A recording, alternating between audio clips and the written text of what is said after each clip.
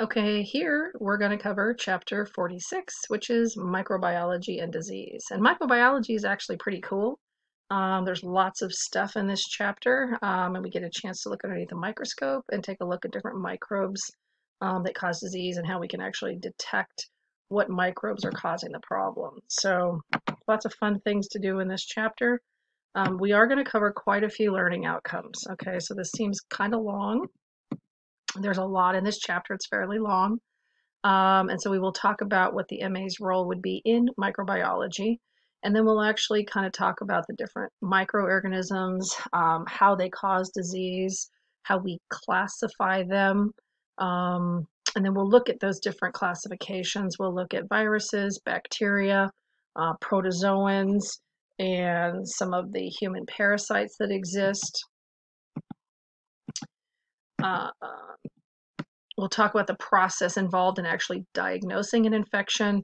We'll talk about some different guidelines that are used to obtain specimens. And then we'll talk about transportation of those to outside laboratories. A couple of different kinds of techniques that we actually use for direct examination of culture specimens. And then at the end, one of the things we'll get to do from this chapter is be able to do a gram stain. And so we'll talk about some of the different procedures, prepping and carrying out a stained specimen, um, and then how we would actually send culture materials off to the lab. Okay. The other thing at the end that we'll talk about too is antimicrobial or antibacterial sensitivity determination as well. Okay. And so when we start here, what we're looking at is microorganisms. And another word for microorganism is microbe. You'll hear that word used as well. And microorganisms are everywhere in the environment. The word that actually means is ubiquitous. They are everywhere. And most microbes and most microorganisms are not dangerous. They are either beneficial to us or they are completely harmless and just exist with us. But there are certain things that can cause a specific bacteria or organism to become pathogenic in nature. And some are pathogenic in nature just because of what they are. Others can become pathogenic by displacing them from their natural environment. And an example of that is E. coli. E. coli is part of our normal intestinal flora, our normal bacterial makeup, and normally it's beneficial for us because that particular bacteria makes vitamin B and especially vitamin K, which actually we use for blood clotting. And so it's an important bacteria for us. Now, what happens is that bacteria can be excreted with feces. And so if we have water or food products or food sources that become contaminated become contaminated by feces, and then someone ingests it, then that's how E. coli can become a pathogenic bacteria. Normally, it's no problem, but if you disrupt it and move it from its normal environment, it can then become pathogenic, okay? And so some of the things that medical assistants can do within this particular area is identifying specific microorganisms. There's definitely going to be a huge role as far as proper collection techniques, different testing procedures, because we will be doing rapid streps. And so the low complexity tests can be involved in this area. And then quality control is also an important area in this field. Okay. So microbiology is the actual study of these microorganisms. Sometimes it can further specialize into bacteriology or virology, where we actually narrow down the microorganisms and the specific study of those, but the actual generalized study of microorganisms is called microbiology. Most microorganisms are not a problem, okay? And we actually have our own specific bacterial makeup called our normal flora, and that normal flora is consistent on our skin. It is in the vaginal area, and it's also within the intestines. And so we have normal good bacteria that are there and actually maintain the environment so that other pathogenic bacteria can't invade, or even funguses. There's a number of most people have small amounts of fungus or fungi on the skin, and our normal resident bacterial flora actually prevents those fungus from causing infection. Okay. And so most of the time microorganisms are good, but obviously there are some that are pathogenic in nature, and then certain circumstances where normal ones can actually become pathogenic from disrupting their normal environment. Okay. And so there may be case of times where you guys will just be assisting a clinician in the role of microbiology. Other times you may be preparing the specimens. And so it'd be important to know what your role is depending on what kind of facility you're in. Okay. So, oops. What role does a medical assistant play in relation to microbiology? You may be able to assist in obtaining specimens. You might be able to obtain the specimens yourself, prepare them for direct examination, or properly prepare them to be transported to a reference laboratory. And there may be some things in the microbiologic procedures that you're able to do. Generally, they would be involved with a low complexity arena. Some of these tests that we'll talk about and deal with in this section will also be moderate. And so some of the things that we do here you may not be able to do on the outside, but having a working knowledge, much more understanding as you're going through. Okay.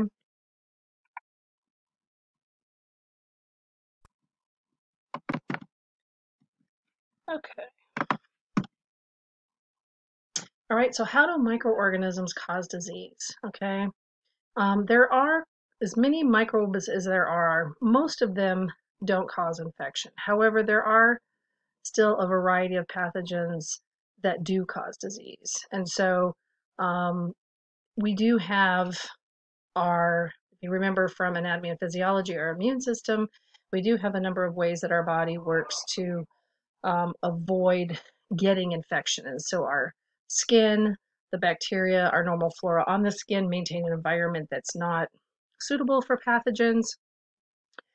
We have mast cells and a number of cells in our mucous membranes. There's a number of ways that our body can prevent pathogenic organisms from getting inside, but there are still times where we might inhale something, or we have the integrity of the skin is broken by a cut or area of irritation, and that can allow some form of infection to set in.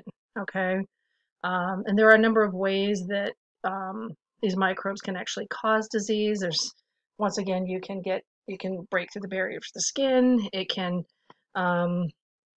be ingested. It can be inhaled. So there's a number of different ways that pathogens can cause infection.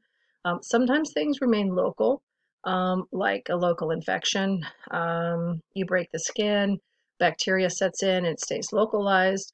The problem with localized infections is that if it's not taken care of, it can become systemic. And systemic means that it's actually affecting the entire body. If it penetrates into the blood system, that bacteria or that infection can get into the blood, and then it can become a systemic infection. Okay. And then there's times where we can transmit something directly or indirectly. Directly would be directly inhaling particles from a cough that encapsulates a virus or bacteria, and then you inhale it.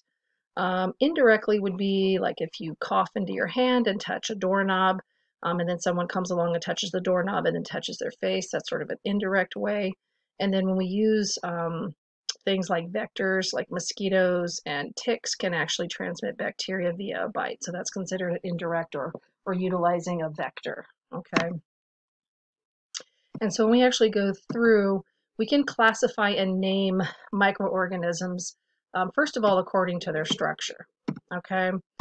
And so when we look at these structures, they're divided into three categories. And so our first category is something called the subcellular category. So sub means under, cell is referring to a cell. And so these structures tend to be smaller than a normal cell. They're very simple. An example of this is a virus. And so viruses tend to be some form of genetic material, either RNA or DNA, that are encapsulated in a protein. And viruses generally can't exist on their own. They have to live within, they have to get inside a cell and take over the cell's structure and then cause that cell to burst, and then that allows the virus to replicate. Okay. Another similar subcellular particle is called a prion, and they don't talk about it much in the book, but a prion is just sort of a small piece of protein, and that small piece of protein can get into a cell's DNA and take over the cell as well. And so prions are actually smaller than than the classic virus.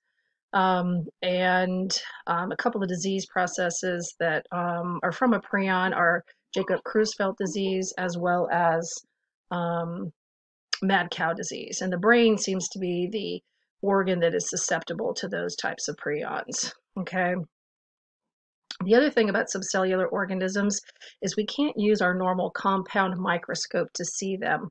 Um, and with our compound microscopes, our maximum amplification is 1,000 times. And so the viruses and prions are so small that those microscopes can't be used to see them. We have to actually use something called an electron microscope or some other high intensity amplification instrument that allows us to see those. So we wouldn't be able to see viruses or prions with our prototypic compound microscope, okay?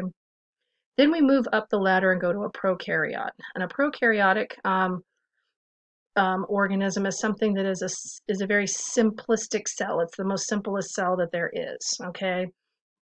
And bacteria fall under this particular category. The prokaryotic cells tend to be very simple.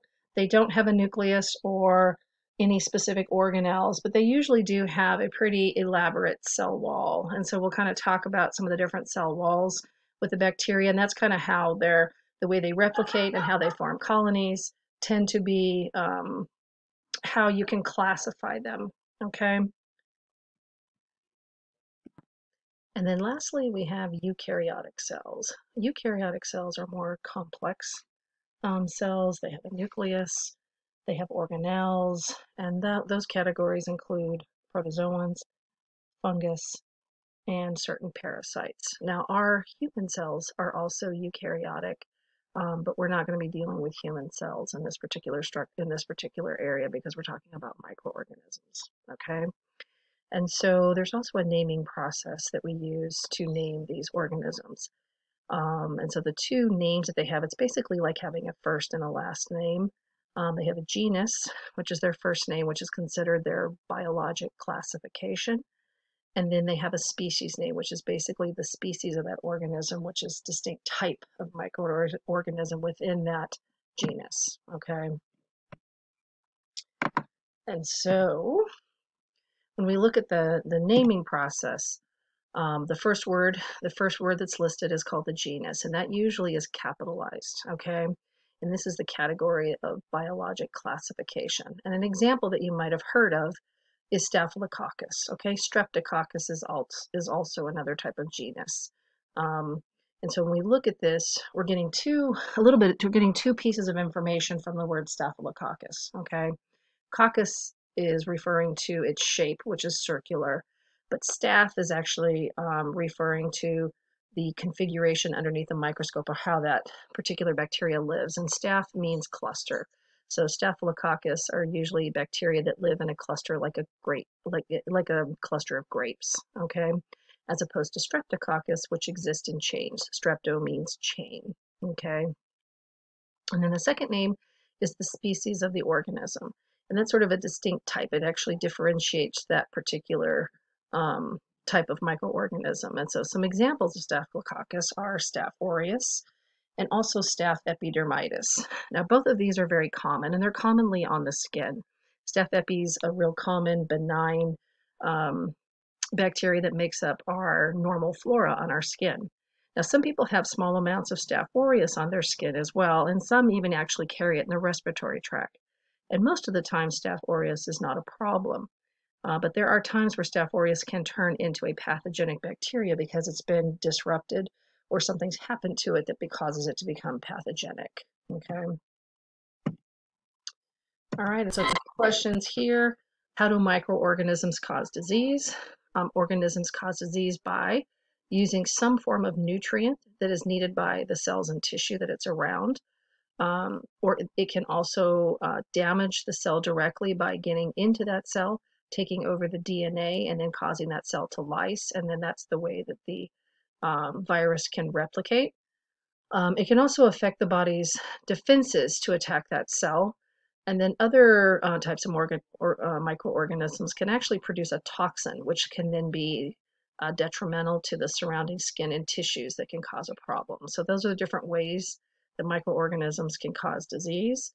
And then as we classified, we showed the 3 different classifications. Subcellular organisms or viruses. Prions are not listed there, but they kind of tend to fall into that category as well.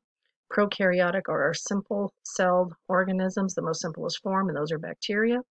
And then eukaryotic organisms are larger, more complex, which are protozoans, fungi, and parasites. All right, so let's break these classifications down a little bit. So our first subcellular microorganisms are viruses, and they are the smallest known infectious agents. But once again, prions are also kind of included in this area, but they don't really deal with prions too much here. And so viruses are subcellular microorganisms. They have a nucleic acid, which is either RNA or DNA, and they are surrounded by a protein coat, okay? A key thing with viruses is they must live and grow inside a living cell of another organism. They don't exist on their own. Now, they can be passed via water droplets or exist sometimes for short periods of time on an external surface, but then they must have a host that picks it up so that they can continue to grow and replicate, okay? And so when we look at medicine, we look at bloodborne pathogens as being one of our more important. There are a bunch of viruses, but we're going to focus a little bit on our bloodborne pathogens, and you probably got some of this part of our lecture in infection control, because we're going to talk a little bit about HIV and hepatitis, because those are the 2 bloodborne pathogens that we have to kind of play the most significant role in healthcare. And so we'll talk a little bit about both of those, how they cause infection, some of the risk factors, how the infection progresses, and then different treatments and special precautions regarding them. And so I'm not going to spend a ton of time on this because you guys should have covered this in infection control, but we will touch on it here, okay?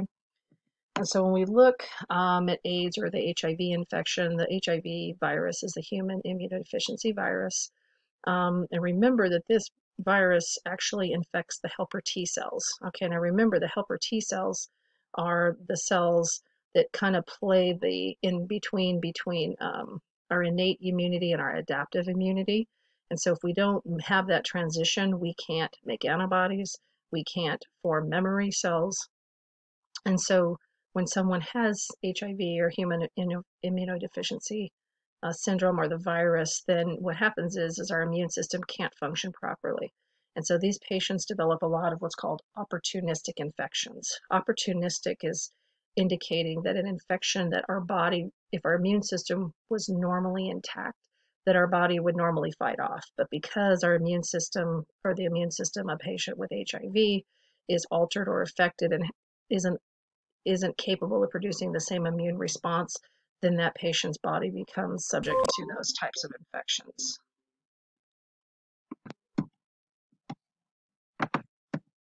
Okay, so some of the risk factors for HIV infection are unprotected sexual activity. Okay, so this infection can be passed via blood, can be passed via seminal or vaginal secretions. And so anything that allows that exchange, sexual activity, and sharing, needles are all possible ways of spreading this infection. There was a time where blood transfusions were causing a small portion of that. Obviously, we test for that now. And there is something called vertical transmission, where a mother can pass it to her fetus. And so there is medication that can be taken that decreases that risk. AZT was one of the first HIV medicines that was used or given out for HIV infection. They found that that particular medication can decrease the risk of transmission from about 25% down to less than 5%. And so it is a significant decrease in passage or in vertical transmission. And then the risks in the medical community involve exposure that can be percutaneous. Percutaneous indicates through the skin or like a needle stick. Mucocutaneous would be something where it passes through a mucous membrane. Okay, so that's if blood were to come in contact with an open wound or open sore, or even into a mucous membrane like the eye. That is a possible way to expose someone to that as well. Okay, which is why it's important in certain case scenarios to wear a face shield or goggles to protect your eyes. Okay.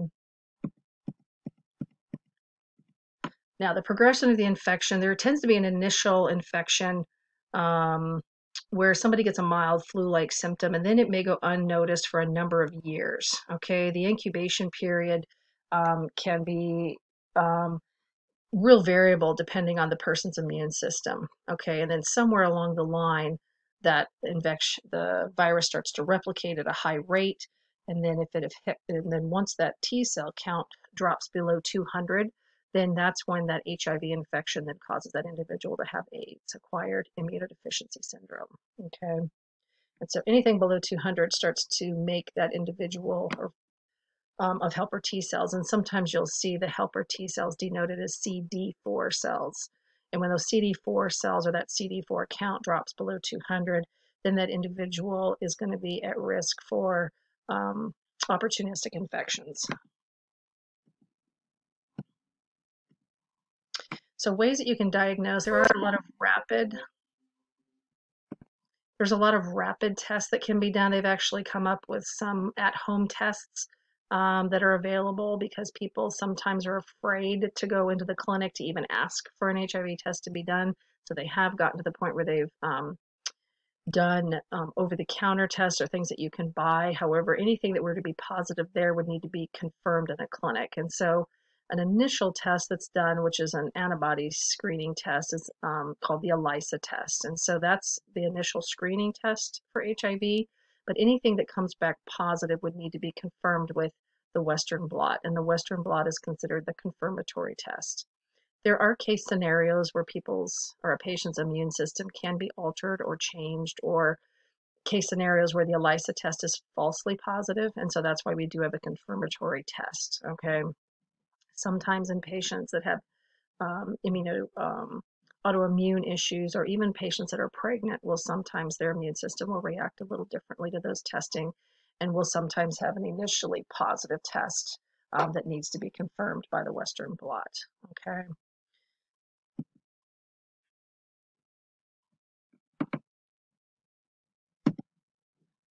Okay, so we're actually looking at symptoms. That HIV virus can affect almost anywhere in the body. So you can see here listed that there can be systemic infections that are systemic symptoms that include weight loss, fevers, fatigue, um, chills, and night sweats. There can be respiratory complaints such as repeated sinus infections, shortness of breath, difficulty breathing. There's a lot of oral manifestations that can happen, such as gingivitis, oral lesions, leukoplakia, which is sort of an oral cancer, gastrointestinal with diarrhea and or bloody stools. The nervous system seems to take a particular toll as well, and so it can affect depression, personality changes, concentration, memory loss can accompany this, as well as the peripheral nervous system with numbness and tingling, peripheral nerves. There's a number of skin manifestations, dry skin, as well as Kaposi sarcoma, which is sort of a rare cancer, but it was the first, it was one of the first signs and symptoms that people were finding with patients way back in the 80s that were HIV positive. This was a cancer that a lot of HIV patients that they very rarely see were coming up with.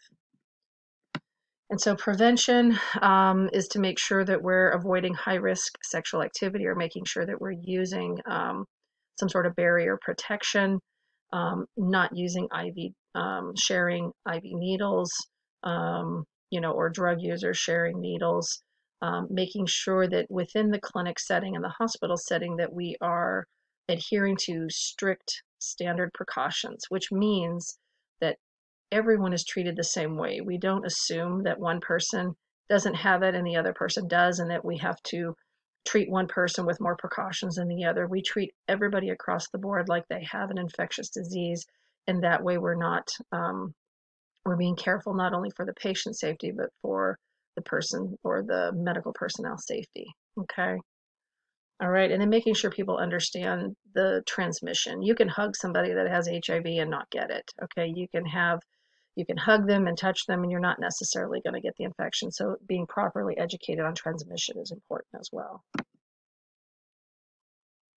Okay, so obviously early diagnosis with any of these infections is important because the earlier you're diagnosed, the earlier you can start treatment. And we definitely have made huge strides since the 80s in treating HIV infection. The combination of different antiviral medications that are available have gotten so many patients to the point where they don't even shed the virus anymore. So early diagnosis and early treatment is a huge key.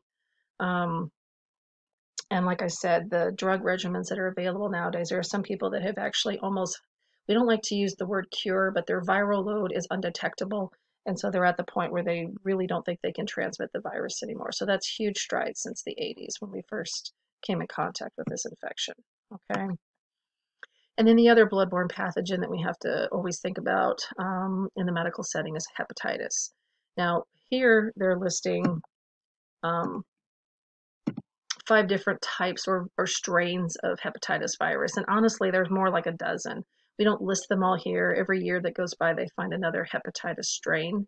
The most common ones that we deal with bloodborne in the medical profession are going to be B and C. A is more of a fecal oral route, and that's sort of that's a the form of hepatitis that can come from eating at a food establishment where someone had it and then didn't wash their hands properly and then contaminated people via fecal oral route with food ingestion. B and C are not via fecal oral route, they are bloodborne. Luckily, we do have a vaccine for hepatitis B. It's a three series vaccine or 3-shot series vaccine. And it's going to be the one that most hospitals are going to want to make sure that you have before you work there. Hep C is definitely a bloodborne pathogen that we have to look at. The unfortunate thing is we don't have a vaccine available for hepatitis C, and it can do significant damage to the liver, just like hepatitis B can. There are some new medications out that have actually gotten to the point where you can almost cure yourself of hepatitis C. So although we don't have a vaccine, the new medications that are available have shown quite a bit of success in eradicating that particular virus. So risk factors for Hep B and Hep C are similar to HIV, okay? Pretty much the same, not sharing drugs, IV drug use, and sharing those needles. The other thing that will be here is travel. There are certain types of hepatitis that are endemic to certain areas, and some of those are fecal oral as well. So certain travel, which you don't necessarily see with HIV. Blood transfusions, which I did mention with HIV, is also a risk, but now they do check whenever you donate blood or do transfusions for hepatitis. And also people that are on hemodialysis, diabetics, and people that are in kidney failure, the machines, if they aren't cleaned and dealt with properly, could also transmit hepatitis as well. Okay.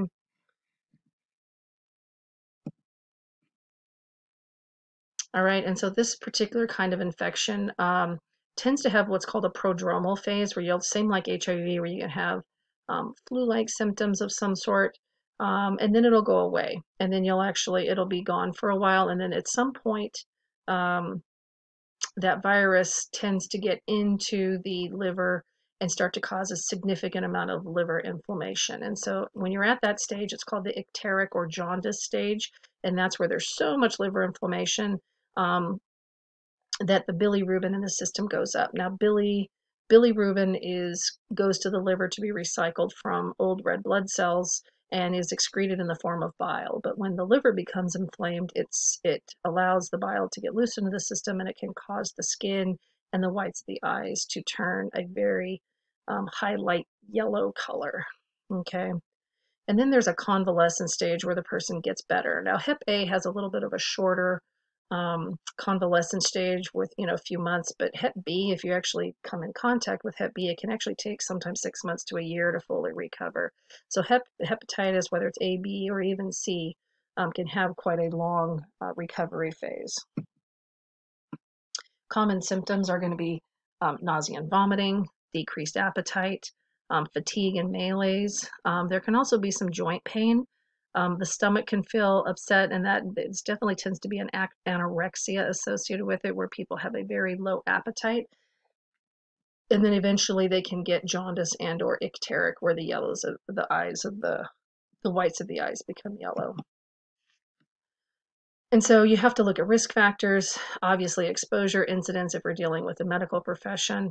There are a number of blood tests that can determine antibody antigen blood tests that can tell where you're at in the phase of the infection. They can do direct testing for the virus as well as checking the inflammation of the liver. Okay.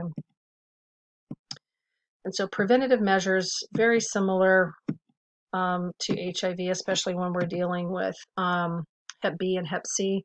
We have to avoid any contact with any kind of contaminated substances.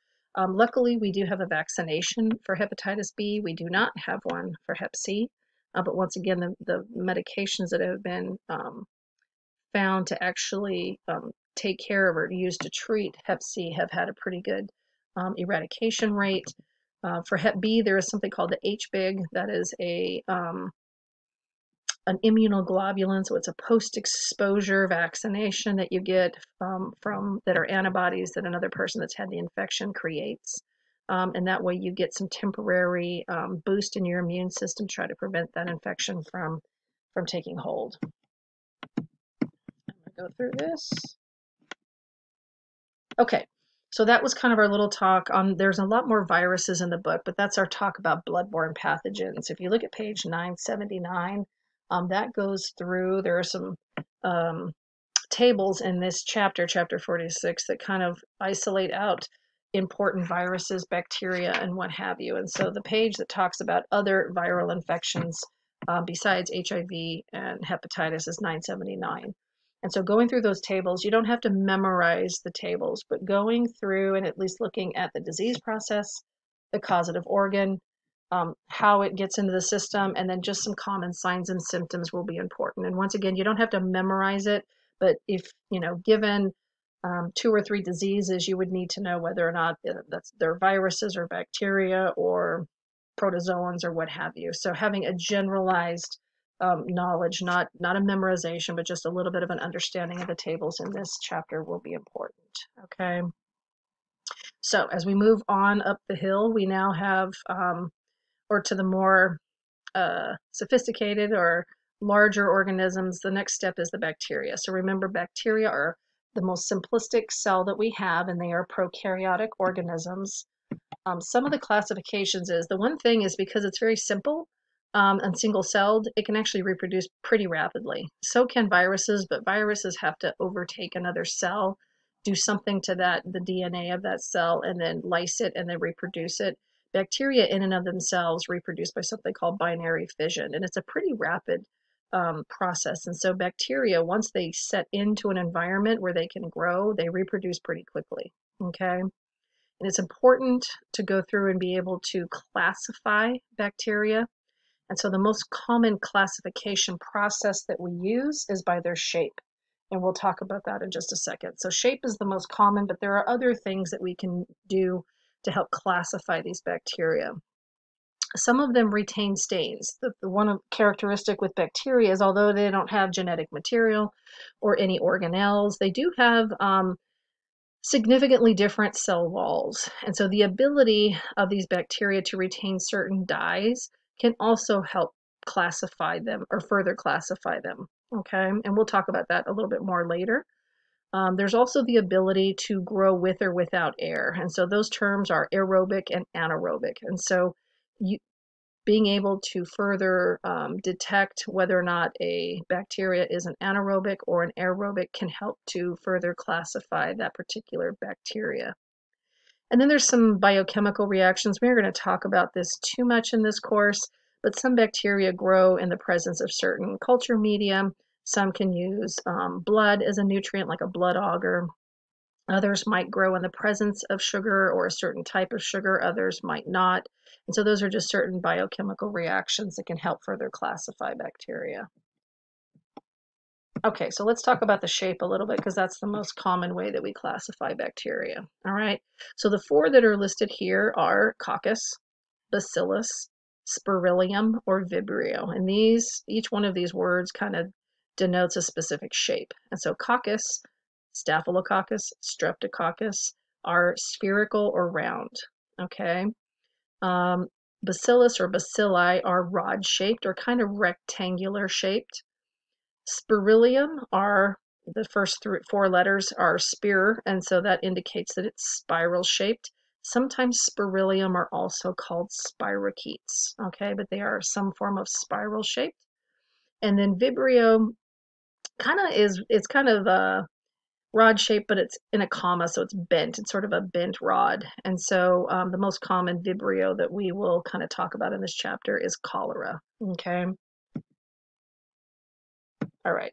Another classification or way that we can classify and identify bacteria is their ability to retain certain dyes. What we will get to do in class is a gram stain. And the gram stain is really important because the ability of certain bacteria to hold a stain, a specific stain called crystal violet or crystal violet, which is a purplish color stain, and some can retain that stain and some don't. And so that will help us to classify certain kinds of bacteria. And that particular one's important because we actually utilize the gram stain or the gram positive or gram negative status that a bacteria has as to what kind of antibiotics we use to treat it. So gram stain is a very important stain and helps to further classify bacteria so that we can actually make a determination on what the appropriate antimicrobial or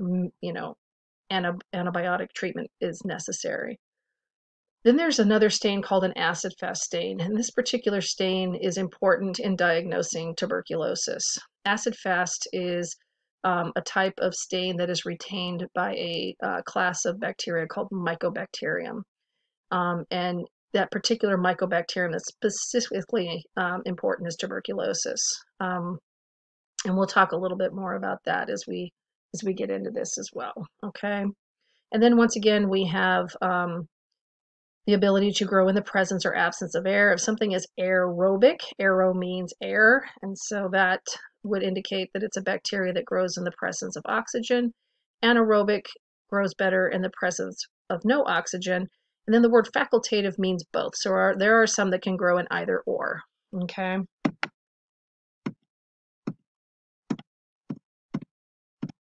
Now these ones listed here, these four are actually special groups of bacteria.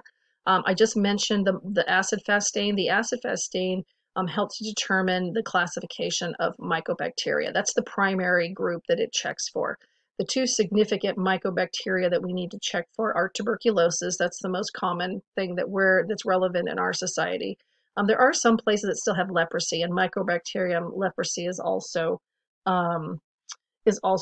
a bacteria that it can check for, but primarily we use it to determine the presence of tuberculosis. Okay, and the Mycobacterium have a very thick waxy cell wall, and so this particular bacterial strain will uptake and have a positive acid-fast stain, and the significance with that really thick waxy wall is characteristic of the fact that it takes multiple antibiotics in order to penetrate that waxy cell wall. And so when someone has active tuberculosis, they generally have to take 4 to 5 antibiotics for a full year in order to get rid of it. That's how significant that thick waxy wall is. Okay. Then we have two specific special groups called Rickettsia and Chlamydia. And these two forms are their cell walls are a little bit different. And these are both considered intracellular parasites. Even though they are bacteria, they must live inside another cell in the case of chlamydia or another organism in the case of Rickettsia. And so generally, the Rickettsia will exist inside a tick or a mosquito where they actually pass the disease process through a bite. And so Rocky Mountain spotted fever and typhus are examples of that. Chlamydia is actually responsible for a number of, is most commonly a sexually transmitted infection, but it's also common for a type of pneumonia, as well as a conjunctivitis that can lead to trachoma, which is one of the leading causes of blindness worldwide, not nationwide, but worldwide. Okay. And once again, chlamydia cell wall is kind of odd and differently shaped, and so they are considered intracellular parasites. Then we have a class called mycoplasma. And the mycoplasmas are kind of odd because we can't really test for them, but they are responsible for a couple of um, STIs that we can't really actually test for, but they are similar to the symptoms of chlamydia. And it's also responsible for a community acquired pneumonia. Kind of the term walking pneumonia. It's usually a mycoplasma that causes that, and it tends to be the most common pneumonia type in the 18 to 35 range. Okay. So the other factor that we need to look at when we're dealing with bacteria is the fact of drug resistance. And because the bacteria replicate really quickly and because their cell walls all differ, once a bacteria has been exposed to a specific kind of antibiotic, it can make changes to its cell wall so that the next time it sees it, it isn't resistant to it or it isn't sensitive to it. And so that's what has happened in our society now because of the overuse and the inappropriate use of antibiotics has led to some superbugs. Okay. The first two are probably the most common superbugs that we see. People have heard of MRSA, and that's a methicillin-resistant Staphylococcus aureus, and that's where one of our Staph aureus strains have actually become resistant to penicillin and a number of other types of antibiotics. And sometimes MRSA can be mild, but other times certain strains of it can be very virulent and it can almost eat away at tissue. And so that particular bacteria has now become a superbug and has to be carefully watched for and carefully prevented in both the clinic and the hospital setting. VRE is vancomycin resistant enterococcus, and so that has also become a very big resistant bacteria in the hospital setting. And so being careful of those two particular strains is very important. And then the other one on this list that's important too is the bottom one, PRSP. That's penicillin resistant strep pneumonia. And so that's one that's actually more common in the clinical setting, primarily in pediatrics with the overuse of amoxicillin or penicillins to treat things like colds that shouldn't be used and ear infections. Okay. All right, and I know you guys talked about drug resistance and MRSA in infection control, so this is kind of a revamp, but once again, it is the overuse of those antibiotics and the fact that these bacteria have cell walls that vary, but those cell walls can change rapidly and become resistant to these medications. People that have higher risk factors for that drug resistance are the elderly. Certain invasive procedures make someone prone to drug resistance. Certain underlying conditions and the severity of the illness will pose risk factors. Another big thing is prior use of antimicrobials and overuse of antimicrobials. That antimicrobial is just an antibiotic. And so making sure that we don't overuse them or use them inappropriately. Okay. And then obviously, because these bacteria exist in the healthcare, environment, when you're constantly in the hospital or constantly in the clinic, the more you're there, the higher the risk are because that's generally where those bacteria are present.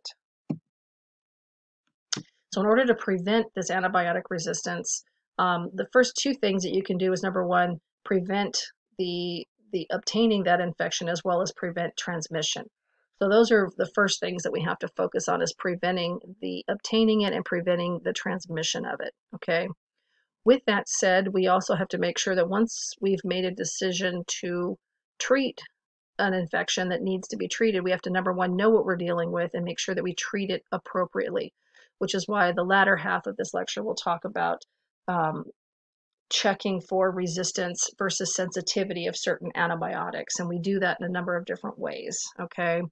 And then obviously the careful use of antibiotics, only using antibiotics when necessary, and trying to avoid what we call shotgunning or just treating antibiotics because people feel like they need something. We really want to make sure that we only use antibiotics for specific bacterial infections. Viruses, colds are not going to be of benefit with antibiotics. And so educating not only the healthcare profession, but also the patients that if someone says, this looks viral, we don't need antibiotics for it, making sure that patients understand that, and be willing to hold out and let their immune system take care of that virus rather than going in expecting after 2 or 3 days to get an antibiotic, because we don't want to use antibiotics for infections that are not from a bacteria. Treating a cold with antibiotics is not appropriate. Okay. The other thing that falls in here that's not listed is if you are treated with antibiotics, making sure that you actually take the full course of antibiotics. A lot of times medicine is prescribed for 7 to 10 days, and there's a reason for that, because you want to make sure if you've got a bacterial infection that you completely treat and eradicate it. If you take things for 2, 3, 4 days or take it inconsistently, then it's going to increase the chance of that bacteria coming back with a vengeance. And then when it comes back, it's going to be resistant to the medication because it's been exposed to it, it's changed its cell wall. Now suddenly it's resistant, and then the infection is now going to pick up and start over again. So making sure that patients take the full regimen, even if they feel better after a couple of days, is really important. Okay. All right, so quick question. How are bacteria classified and identified? They are classified most commonly by their shape, but also by their ability to retain certain dyes, gram stain and acid fast stain, their ability to grow in the presence or absence of air, and then certain biochemical reactions. Okay. All right, so that was our prokaryotic area. Now we're going to jump to the protozoa, or to the eukaryotic. Okay, and so we have 3 different microorganisms that fall into that category. So protozoans are eukaryotic, but they are single-celled. Okay, they're generally found in contaminated soil and water. Okay, protozoans are actually the leading cause of death in developing countries, and it is important that the infection that we're kind of talking about here is primarily amoebiasis, okay, responsible for amoebic dysentery. That particular infection is ingested because the soil and or that's growing food, or the water that it's watered with, or the water that you're drinking is contaminated, and then it is ingested via the fecal oral route, and then that person or the people that become infected with this particular protozoan basically end up having somewhere along the lines of 25 to 30 fecal evacuations a day, and they usually wind up dying from dehydration. Okay, and they have very severe abdominal cramping, bloody diarrhea, and so you can die from that. Okay. All right, page 985 talks about a few of the other protozoal infections, 985 and 986. The other one that's kind of in that category that we see a little bit more often here is giardiasis. It doesn't happen very often, but it can be. It's a or a protozoan that's ingested via fecal oral route, and can definitely be a problematic protozoan.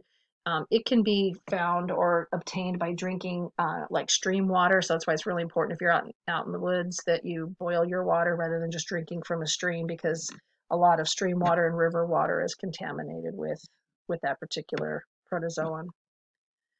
Okay, next in line are fungi. Okay, fungus is singular, fungi is plural. And so fungi are eukaryotic organisms. They also have a very rigid cell wall. And fungi are divided into 2 areas. We have single-celled fungus that are called yeasts, and they reproduce by something called budding, where part of the organism kind of breaks off and then buds off and then forms another yeast. This picture is kind of superimposed, but you can see a small little bud. The orange one right there is an example of it, and then you can see a little piece is kind of budding off. And then we have multi-celled fungus are called molds, and that's kind of what you see if you let like a block of cheese grow for too long, or even shredded cheese. Mold can start to form on there, and they reproduce by something called spores. Okay. The book talks about them a little bit, and so primarily fungus.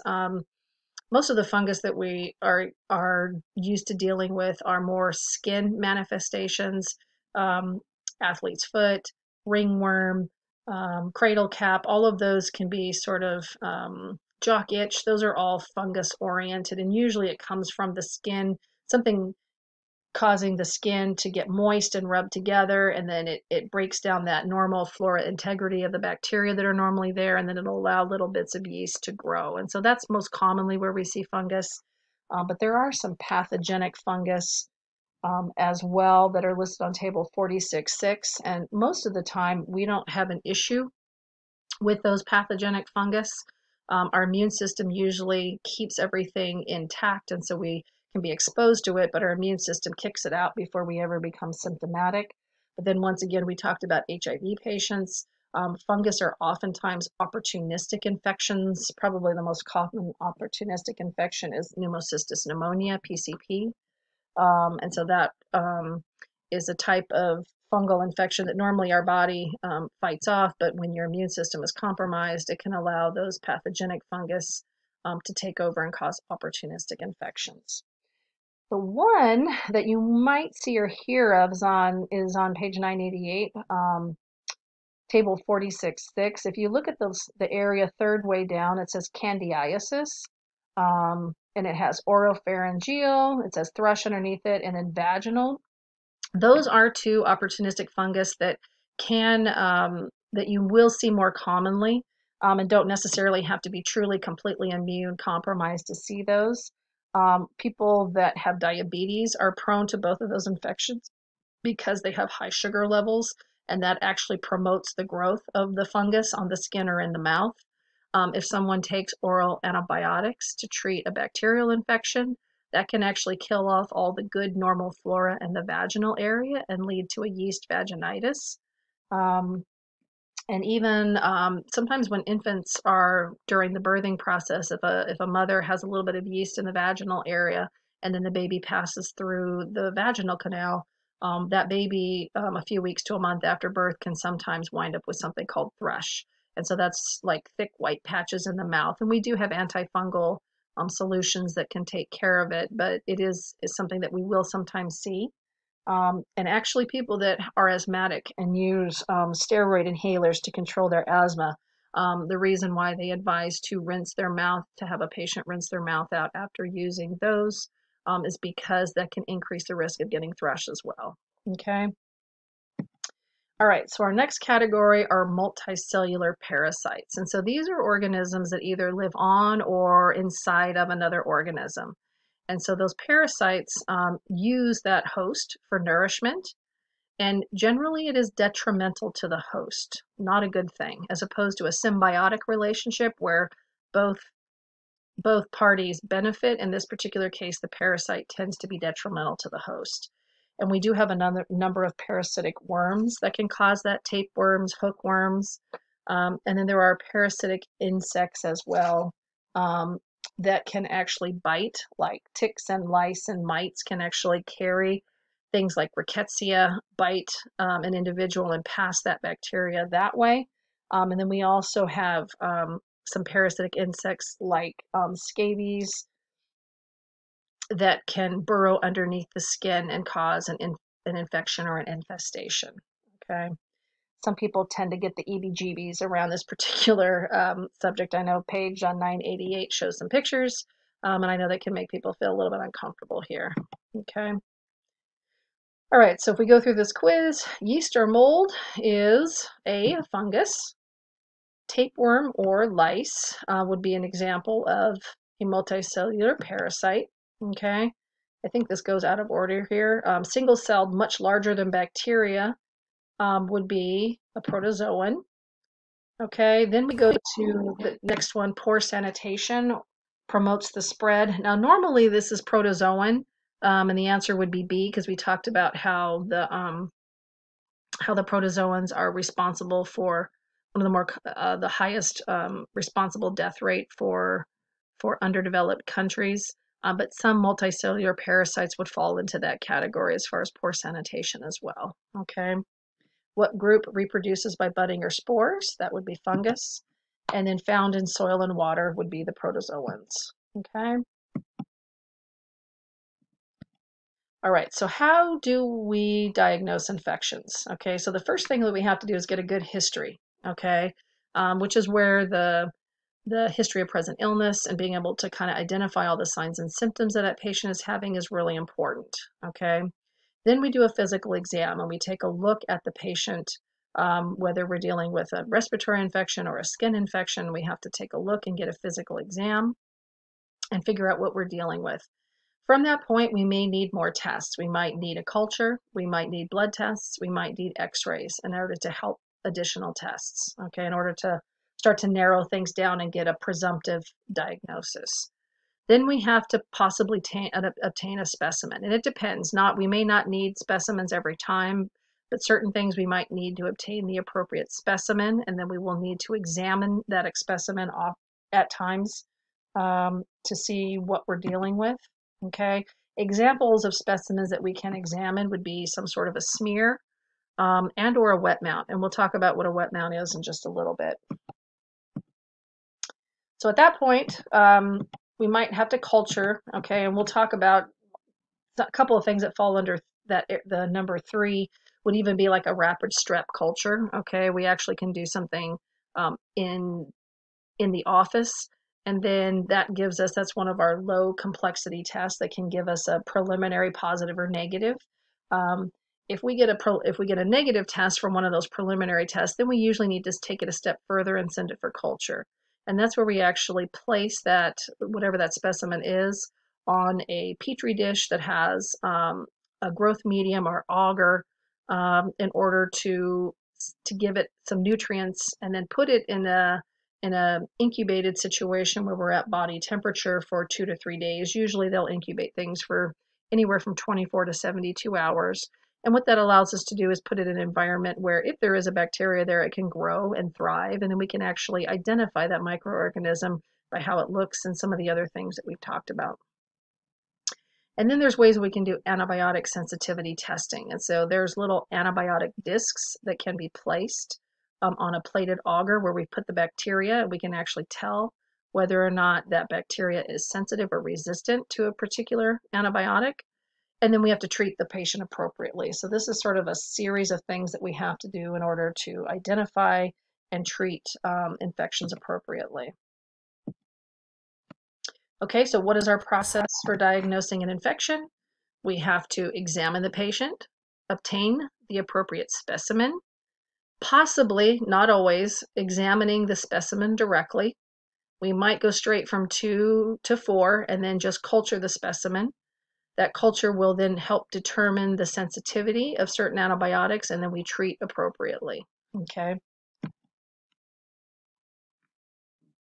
All right, so when we're looking at collections of the specimen, this is where collection processes are important, because if it isn't collected appropriately, or if something is contaminated, it can then cause the results to be altered, okay? And so we always want to make sure that we use our appropriate container for the specimen, and that the swabs that we use are sterile. There are some swabs in the clinic that are not sterile, and you can use those for certain purposes, but not when we're doing something that's cultured, because culture requires that we have completely sterile situations, okay? And then the collection of the transport system will vary depending on what kind of bacteria we're looking for. So the medium will vary, okay? Okay, and so guidelines for specimen collection are to, number 1, make sure that we always avoid causing harm. We don't ever want to do more harm than good, okay? We have to make sure that we collect an adequate amount of sample from the appropriate site. And we always need to make sure that we date and time anything that we've collected, and we always specify where that's from. If we have a wound culture, we want to say it's a wound culture from a toe. Wound culture from an arm, right forearm. Be very specific about about where it is, because that's important. We want to make sure that we have the appropriate device, and that just means that we have the appropriate container or appropriate specimen collection device, so that we are putting we're using the right device to collect what we need. If we use a different device, it won't work, okay? It's also important to make sure that we don't do a culture after someone's already started antibiotics. And this is a thing that we deal with a lot clinically.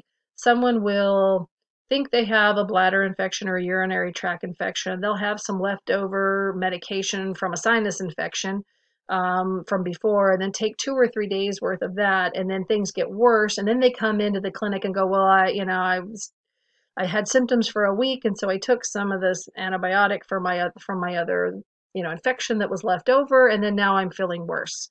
And so the problem with that is that then we've already sensitized that bacteria to an antibiotic that may have been inappropriate, but now they may be resistant to it. And so primarily you want to make sure that you haven't had the person taking any antibiotics, okay? Because that way it can alter the results that you get, okay? I'll show you, we'll talk about labeling things at time. And then there's always going to be a requisition form that has to go along with whatever you're sending out, okay? And a lot of times you have to make sure that you include all of the important information on the patient, the doctor, the area where the specimen was taken from,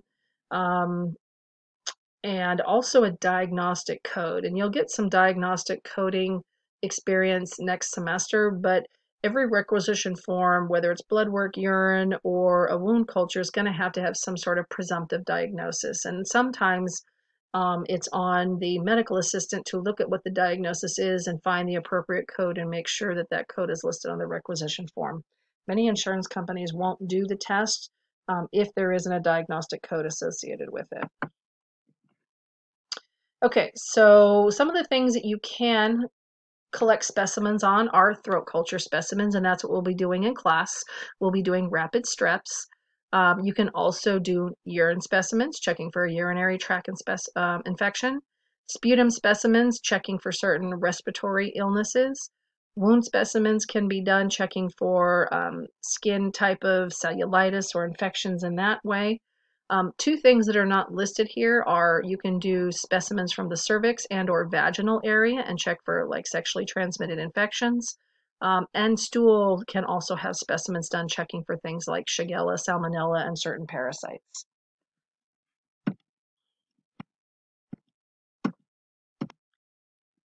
Okay, so when we're doing transportation to an outside laboratory, and if anybody's walked by some of the smaller doctor's offices, oftentimes you'll see like a metal box hanging off the outside of the door.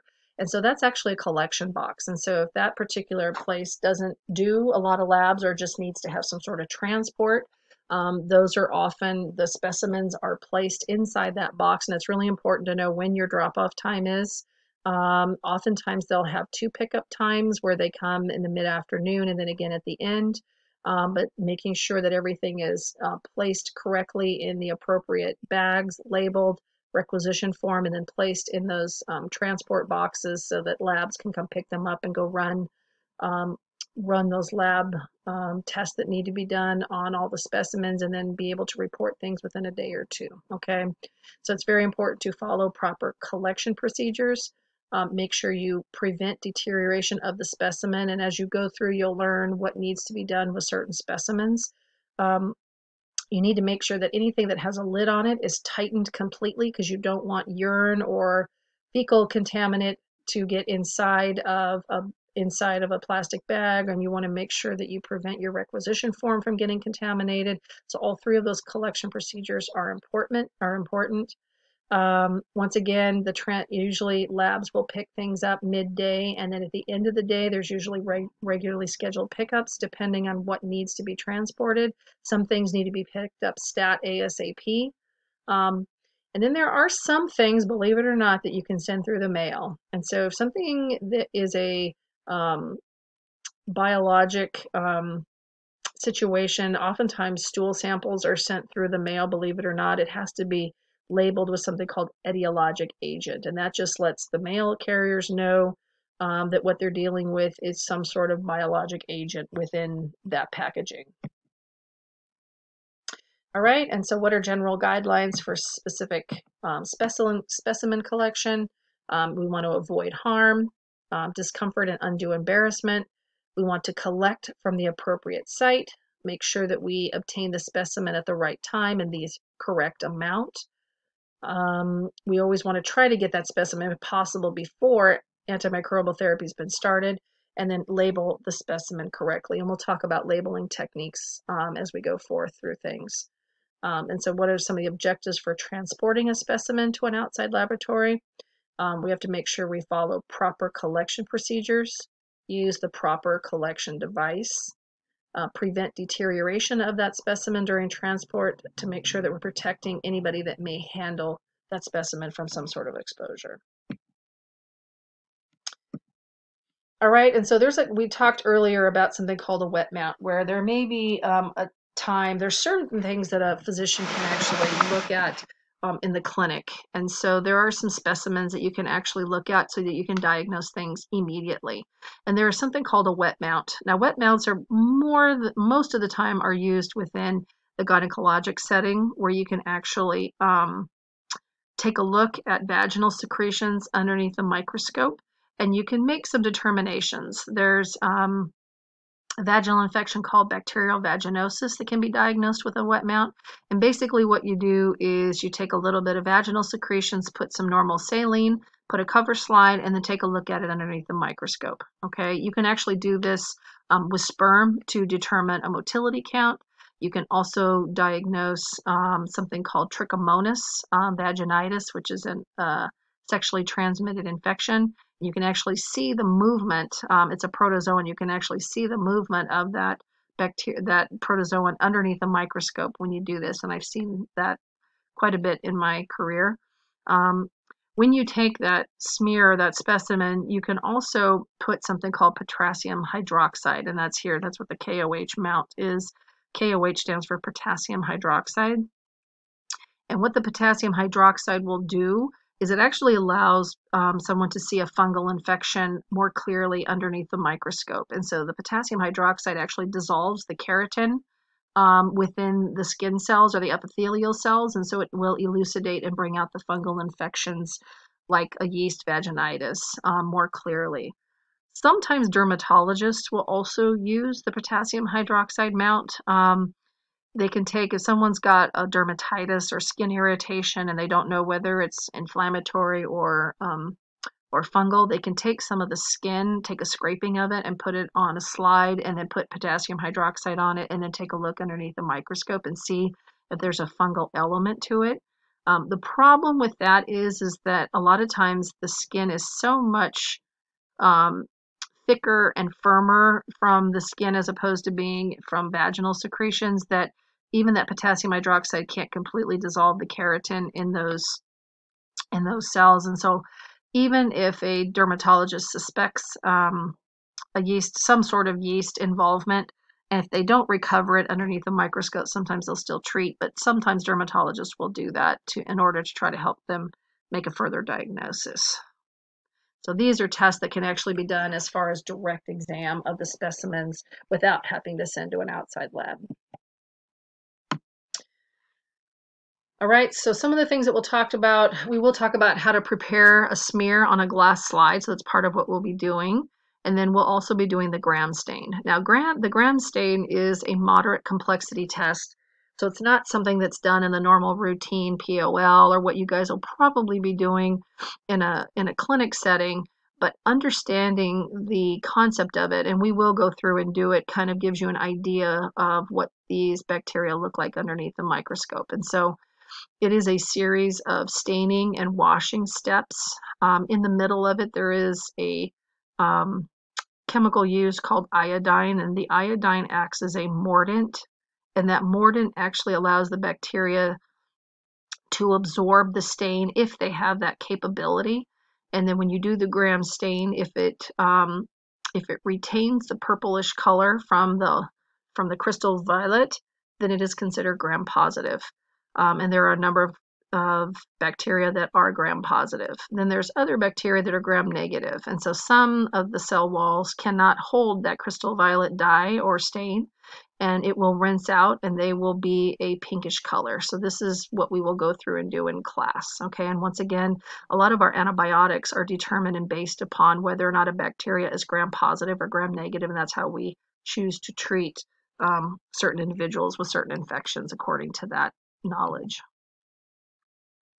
All right, what are the methods for preparing a slide for direct examination?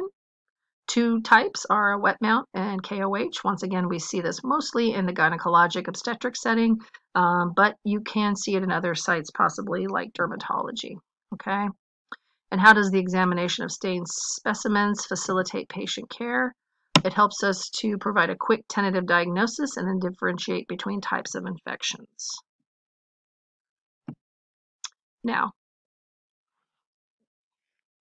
once we have obtained a specimen, then the next step would be to attempt to grow that particular bacteria in an environment that allows it to grow. And so if we take a potential, whether it's urine or maybe a wound infection, we actually have to put it on a culture medium. Okay, and what the medium provides is nutrients so that that bacteria can grow and thrive. So if you do a culture and put it on a plate, and this is called a Petri plate, and it has a blood agar because it's got a red color, which means there's blood within that agar that allows certain bacteria to grow in that with that and uses that nutrient to grow. And then we have to put that particular culture into an incubator, which is generally at about our normal body temperature, 98.6. Okay. And then when you have bacteria in an area, when you give it nutrients and put it in a warm place to grow, then that bacteria will multiply. And when that bacteria or microorganism multiplies, it can form something called a colony. And that's just a large group of bacteria in a small area. And you can identify certain bacteria by what their colony looks like, what the numbers are, and any kind of sensitivity or lack of sensitivity to antibiotics from that point. All right, so the culture media that we use can be a liquid, it could be semi-solid, or it could even be a solid. And when it's solid, it's called agar. And some of these agars can be selective, where they allow certain bacteria to grow and not others. And then other types of agar are non-selective and all can grow on it. Okay, and we will be using a blood agar to do our bacterial, that'll be our medium that we're using for our bacteria that we're going to grow. Okay, so I'm going to talk about different ways to inoculate these petri dishes or these culture plates. And so what can be done in the clinic is going to be a little bit different than what we do in class, because we don't have the capability to heat fix or use a Bunsen burner. And so some of these analyses, it's important to know what they are, but we aren't going to be able to do them practically in our classroom. Okay. And so we'll talk about where and how to label the plate. We'll talk about some of the different ways to transfer that specimen onto the culture plate. But two different types of analysis that we're actually looking at is something qualitatively versus quantitatively. And so when we do a quantitative or a qualitative analysis, we are actually determining the type of pathogen that is involved. When we do a quantitative, we're looking for the actual number of bacteria present in that sample. And it makes a difference because some infections are treated not only by what type of pathogen, but also the number. So both of these analyses are important. All right, and so we look for the difference between qualitative versus quantitative. You can see how the way that these are plated are a little bit different. Okay, now we aren't going to be able to do this in class because we don't have a Bunsen burner to sterilize our inoculating loop. But these are two ways that you can actually, this is the different type where you're actually qualitatively trying to isolate what bacteria is causing the infection, which is from the top three. And then the bottom three is actually making sort of what they call a lawn pattern, where they would put, where they would actually plot and put a number of antimicrobial discs down and actually get an idea for the quantitative or the amount of numbers of bacteria. Okay. All right, so once again, things that we would look at would be the characteristic of the colonies, the number of the colonies, and then if there's any changes to the media around those bacterial colonies, and that can help give us an idea of what bacteria or infection we're dealing with. Now here we have, this is a part where we start talking about antimicrobial sensitivity versus resistance. And so in this particular plate that you see right here, you can see it's labeled Pseudomonas aeruginosa. So that's a common, it's a bacteria that's can be actually difficult to get rid of. There's only certain antibiotics that actually take care of Pseudomonas. It can be a tough bacteria to get rid of. But as you can see here, they see those little white dots? Those are antibacterial discs, and they have a small amount of different kinds of bacteria within it. And so when you see a plate like that that has an area of clarity around it, that means that the bacteria, you can see the yellow, that's all the growth of the bacteria, but you can see that the way that bacteria was growing, it couldn't get near that antibacterial disc. Okay, and so what that indicates is that that bacteria is sensitive to that particular antibiotic because the bacteria could only go to a certain point, and then it couldn't go any farther. It couldn't actually grow all the way up to the disc itself. So that shows that there is some sensitive antibiotics to that particular organism, the Pseudomonas. If the growth of the bacteria goes all the way up to next to the antibacterial disc, then that means that there is resistance. That means that that antibiotic doesn't affect that bacteria, and it can grow all the way up to it. And so we'll talk about this a little bit more in class, but these discs can give you an idea of whether or not a bacteria is sensitive or resistant. And there is an intermediate stage where that bacteria can go part of the way. They usually measure the distance around, and if it's a certain amount of millimeters, it lets us know whether they're sensitive or intermediate. Prototypically, if something is intermediate, we need to treat or change the antibiotic because that means that there's incomplete sensitivity, and that would indicate that if it wasn't adequately treated, that the infection could resurge and come back.